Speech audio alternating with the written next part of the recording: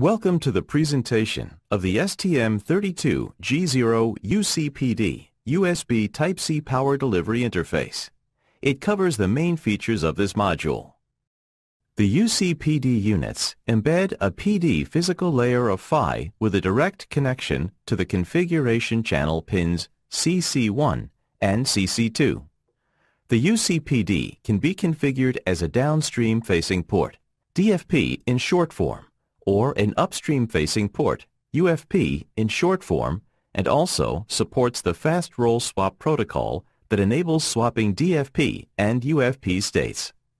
In order to implement the protocol layers based on message exchange over CC1 or CC2, the UCPD offers a programming interface enabling software to receive or send message payload bytes. Requests to external DMA channels may also be used to automatically transfer protocol messages to or from memory. The block diagram shows the two important parts of the UCPD module. The register interface on the left, clocked by P-clock, that is used by software to configure and determine the current state of the module. Messages are transferred byte per byte by means of the TX and RX registers. The PD physical layer that encodes and decodes bytes appends and checks the CRC and also manages the transmission of ordered sets. The application benefits are integrated on-chip PD PHY, including RP and RD resistors, dead battery mode supported, allowing connection detection at the peer device in a dead battery situation, PD message transmission and reception. Software is only in charge of handling the payloads. The UCPD controller is compliant with USB Type-C revision 1.2 and USB Power Delivery revision 3.0 specifications. Regarding the PHY, only the CC signaling method is supported, so the Type-C cable is required. The Reset and Clock Controller Unit, or RCC unit, is in charge of resetting the UCPD unit by asserting the NP reset signal. It also provides the following reference clocks to the UCPD unit. P-clock, which is the APB clock used to access memory-mapped registers, and USB PD clock, which is the main functional clock. USB PD clock can be pre-scaled in order to obtain the half-bit clock required by the bimark phase coding. Note that for the timings called T transition window and T interframe gap, the clock frequency uncertainty should be taken into account in order to respect the timings in all cases. The UCPD module asserts clock request to the RCC in order to exit a clock gating low power state. This slide describes the pinout of the UCPD units. Pins UCPD XCC1 and UCPD XCC2 are the only signals to be routed to the USB Type-C receptacle. Note that the cable contains a unique CC signal connected to either CC1 or CC2 in the receptacle because the cable can be flipped. The UCPD X FRS-TX pin is relevant when the dual-roll port protocol is supported. It is used to control an external NMOS transistor that pulls down the CC1 or CC2 line respectively, which is the way to request a roll swap. Pins UCPD X DBCC1 and UCPD X DBCC2 are used when the STM32G0 USB Type-C port indicates to the peer port a dead battery condition by connecting UCPD X DBCC1 to UCPD XCC1 and UCPD X DBCC2 to UCPD XCC2. The STM32G0 implements internal RP and RD resistors connected to CC1 and CC2 pins required by the USB PD specification 2. Detect a connection. Determine whether the cable is flipped. Determine the default available power as the current carrying capability depends on the values of RP. Finally, a unique CC pin, CC1 or CC2, according to cable flip, is used to transport PD messages. The unused CC pin may become the VCON pin, which supplies the power to integrated circuits present in active cables. In order to conserve power, the unused CC pin can also be disabled by programming the CC enable field in the UCPD CR register.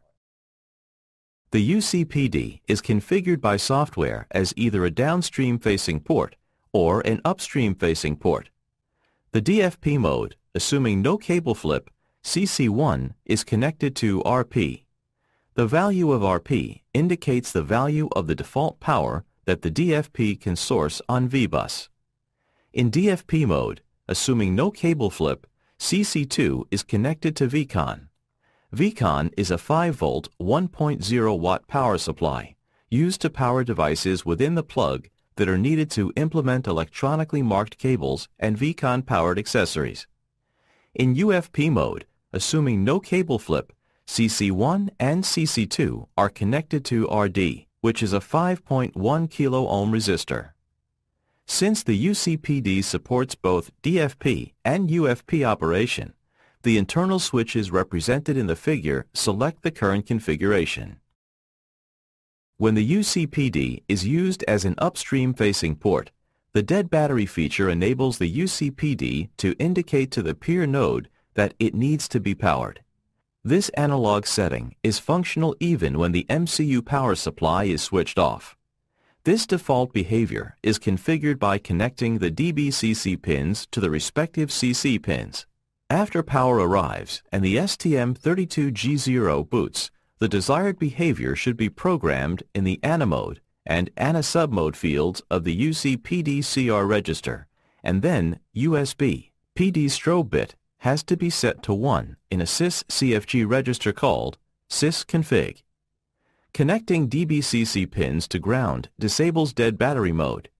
In this case, the peer DFP is unable to distinguish a dead battery state from an unattached state. The fast roll swap protocol swaps the roles of DFP and UFP. The default power source node becomes the sink node, and the default sink node becomes the source node. To request an FRS to the source node, the sink device temporarily connects the appropriate CC line to ground. This is achieved by external NMOS transistors on both CC lines. However, only one will receive the FRS TX pulse. The NMOS on the inactive CC line should be driven with a logic 0 level using GPIO mode. The FRSR-XEN bit in the UCPD CR register controls the FRS detection in the sink node. When this bit is set, the FRS detection is enabled. The digital controller is in charge of USB Type-C level detection with debounce, fast roll swap detection, CRC generation and checking, 4B, 5B encode and decode, biphased mark or BMC encode and decode, transmission and reception of ordered sets. A clock data recovery unit in the receiver recovers the transmission clock from the received bit stream. The digital controller offers a byte-level interface for USB power delivery payload, generating interrupts. A DMA channel can assist the transfer of message payloads because the UCPD unit is able to request DMA transfers. The UCPD module implements 2 clock domains, APB register interface clocked by P clock and PHY clocked by USB PD clock. USB PD clock is divided by a programmable prescaler to provide the CC clock, whose maximum frequency is 300 kilobits per second. Due to the biphased mark coding, 2 transitions may occur per transmitted bit. Therefore, the actual maximum clock frequency is 600 kHz. The PHY monitors the state of CC1 and CC2, either continuously or by polling, to detect and signal events to the software by setting flags in the UCPD SR register. In order to optimize power consumption, it is recommended to use polling because Type-C detectors are off between poles, rather than wake up from stop, which requires Type-C detectors permanently on. The static level on the CC pins is determined via threshold detectors in the PHY to give a voltage range value in registers, facilitating the Type-C state machine implementation in software, and also allowing the cable orientation to be determined. The Type-C debounce subunit filters events to be reported to software. It is also in charge of ensuring the coordination between event signaling and power delivery, TX, and RX activity. The PD software stack is executed by the Cortex M0 Plus core in the STM32G0. It is based on messages and events. Events are reported to the Cortex M0 Plus core through interrupts. Regarding messages, only the payload is under software control. The digital controller performs message encapsulation with preamble, start of packet, CRC, and end of packet. The software stack includes the protocol layer, the policy engine, the device policy manager, and the system policy manager. The system policy manager may control several PD ports in order to implement platform-level power management. 3 software layers are defined in the PD specification. Layer 1 is Device Policy Manager or DPM. It is in charge of device-level system management and monitoring. It determines the power plan and contracts depending on current power state. Layer 2 is Policy Engine or PE. It controls a single UCPD port. Message sequences are defined to request power resources, performing source or sink transitions. This layer implements power negotiation, swapping, and handles message flow errors and reset. Layer 3 is Protocol Layer or PL. It is in charge of constructing and deconstructing PD messages. This layer automatically returns good CRC when a message is correctly received and also handles transmission errors, such as timeout and retries. In addition to transporting data digits converted into 5-bit codes, the PD protocol also transports signaling patterns called ordered sets. They are composed of 4 5-bit K codes and are tolerant to transmission errors through a redundancy mechanism.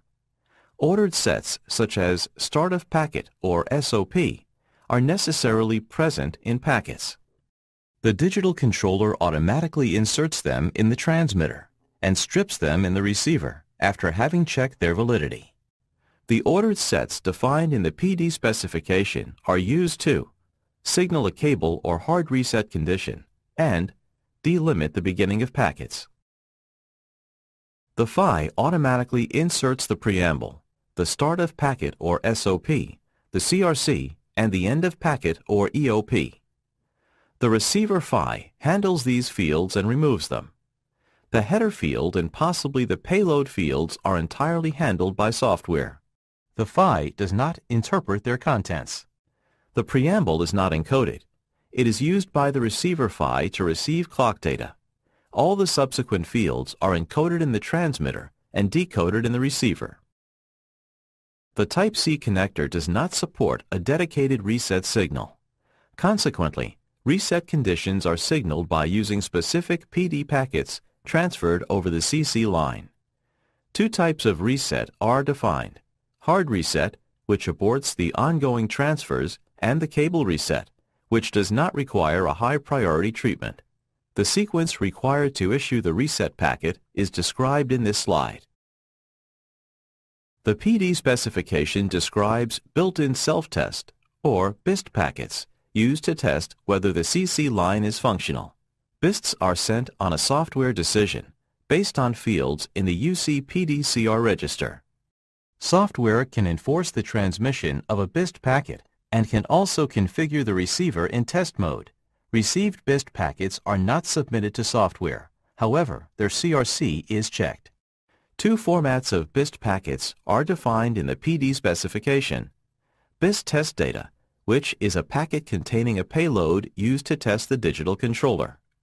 BIST carrier mode, which is a single pattern, infinite length message used to test the CC in an oscilloscope, for example. The Type-C state machine is implemented in software. The Type-C state machine depends not only on CC pin levels, but also on the port role. In sync mode, it depends on the VBus presence detection. In source mode, it depends on the VCon generation and the VBus state, on, off, voltage level, and discharge. The UCPD module only controls the CC lines. Other modules are involved to control the VBus and VCon power supplies. In source mode, GPIOs are required to control the power delivery dynamically. In sync mode, ADC channels are used to monitor VBus and VCon supplies. The UCPD can be programmed to remain active in Stop 0 and Stop 1 modes. The detection of a PD event while the MCU is in stop mode causes a wake-up condition, signaled to the EXTI unit and then to the PWR unit. The following events can be configured to cause a wake-up request. Events on the BMC receiver, such as message receipt, fast roll swap request, events on the Type-C detector, such as attachment and detachment. The UCPD is able to wake up the MCU from stop mode if enabled by setting the WU-PEN bit in the UCPD CFG2 register when it recognizes one of the relevant events listed below. Type-C event relating to a change in the voltage range seen on either of the CC pins, visible in Type-C V-state CCX, or power delivery receive message with an ordered set matching those filtered according to 8 to 0 of RX ORed set EN, visible by reading RX ORed set.